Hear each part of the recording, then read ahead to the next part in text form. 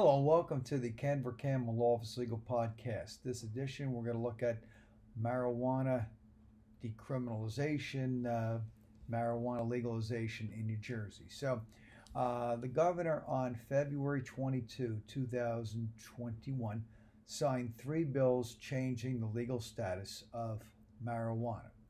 These laws went into immediate effect, creating different standards for small amounts of pot, distribution, other things. So let's look in this edition at what's legal amounts of marijuana and no longer violate New Jersey state law.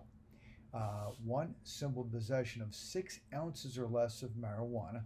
That's 2C:35-10A4B.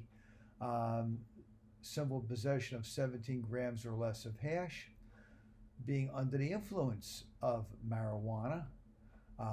2C:35-10B, failure to properly dispose marijuana, 2C:35-10C, possession of paraphernalia for marijuana, 2C:36-2, and possession of marijuana in a motor vehicle, 39:4-49.1.